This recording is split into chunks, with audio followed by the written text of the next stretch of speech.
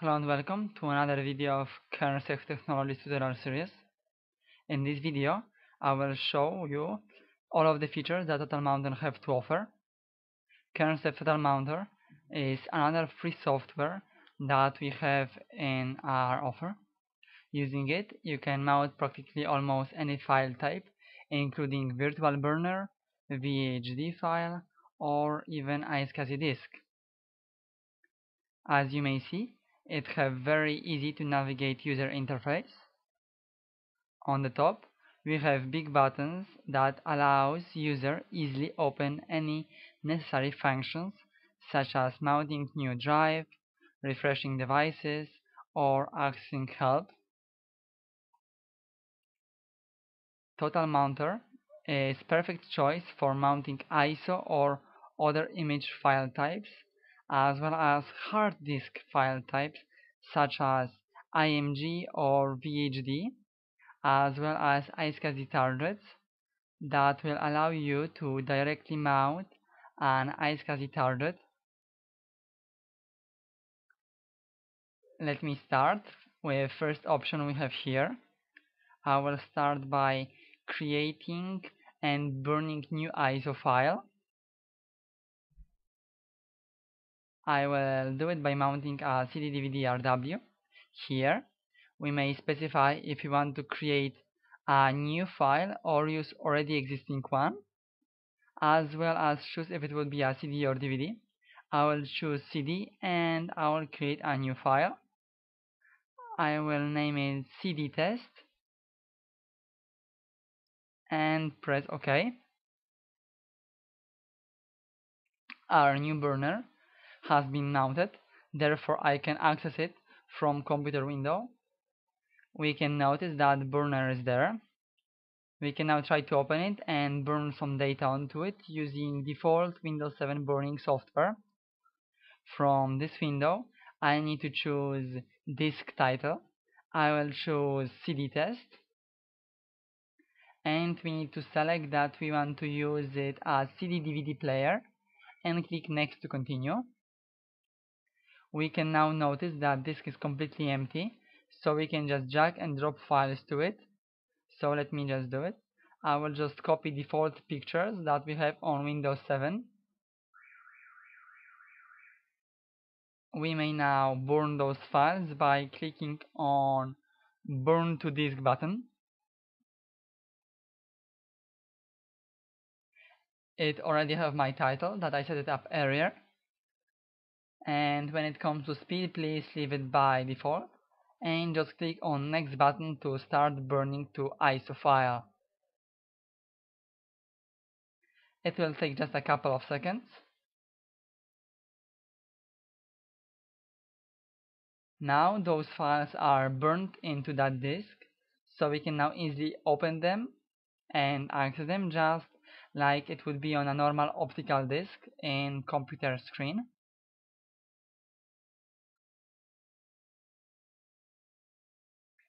Now we can unmount it by clicking onto it and choosing Unmount button. I will just mount the same image to make sure that file we just created is working correctly. I can do it by clicking on Mount button, choosing Virtual CD/DVD-ROM, and specifying the path to the file we just created.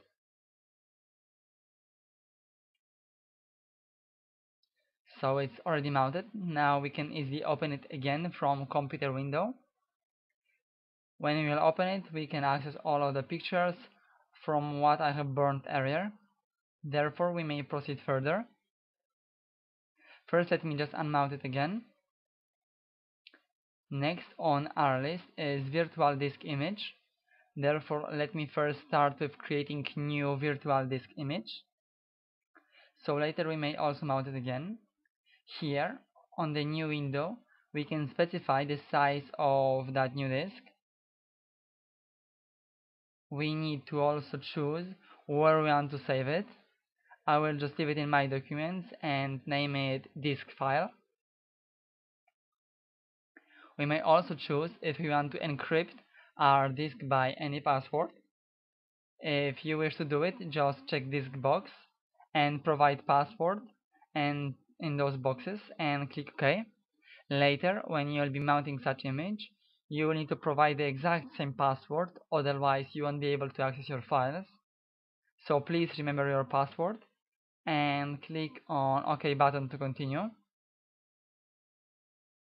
As we can see, our new disk is already mounted, but we need to format it because when we open computer window, we are not able to see new drive.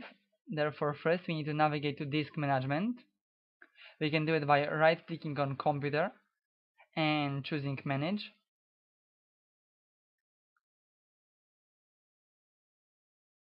From computer management screen, we need to click on the disk management on the left side panel.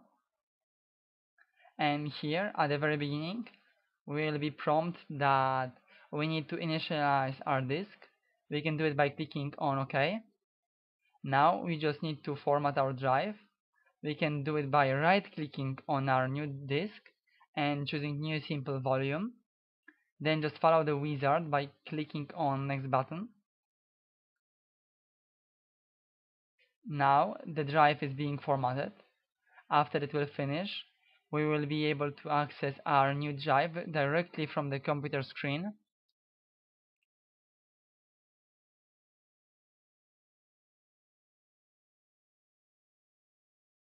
Formatting process is finished. As we can see, Explorer is already prompting that it found new drive. We may now open it and copy files we want to it. Let me again copy default Windows 7 pictures.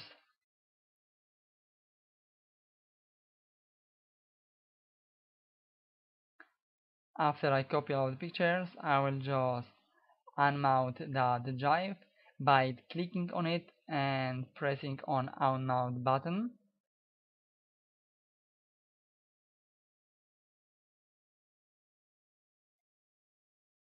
Now let me mount it again by clicking on mount button and choosing existing virtual disk image.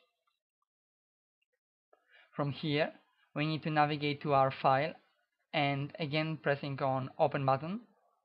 Our drive has been successfully mounted and we don't need to format it again.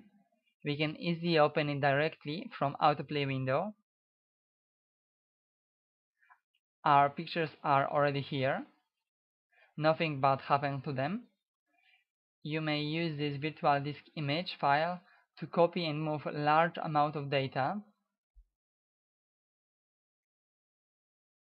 That is very great feature that we may use here is to encrypt whole file, so no one without knowing proper password can access such file.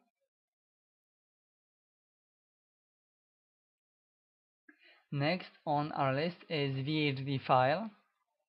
VHD stands for virtual hard disk file.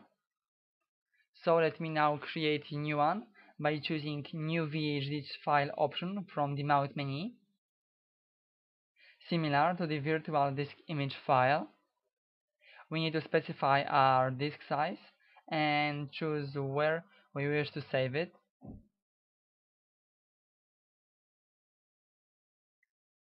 The only difference is that we can directly encrypt the file from the TotalMounter.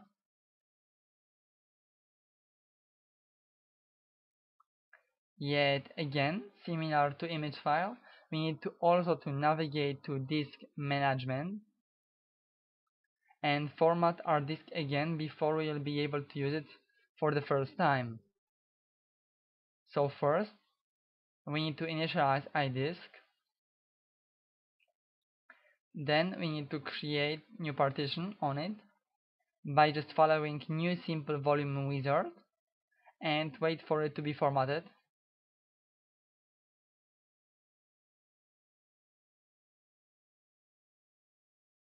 Formatting process is finished. Therefore, we may again access our new volume, same as last time. This time, let me again copy pictures onto it.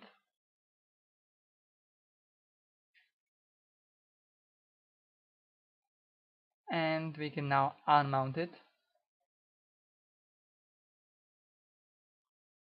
Let me try it again. Okay. I wasn't able to unmount it earlier because Windows was still accessing that drive. Now let me mount that drive again by clicking on the mount button and choosing existing VHD file, selecting our VHD test file and pressing on open button.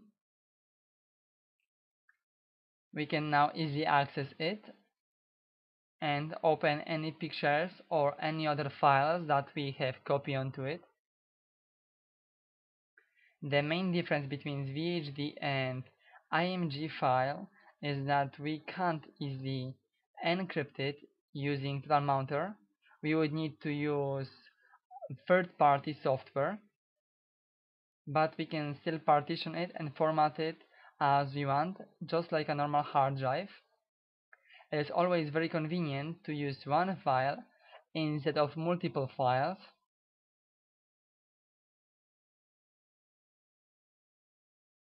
We can still notice that we have two more options to cover, and that is iSCSI and INetDisk option. iSCSI will allow us to connect to iSCSI targets. Then TotalMounter will work as an iSCSI initiator. When it comes to INetDisk, you may use this feature as an INetDisk Client and connect to INetDisk Server. I will show how to use those two last options in upcoming video tutorial. Thank you for your attention. That is all I have prepared for today, and talk to you soon.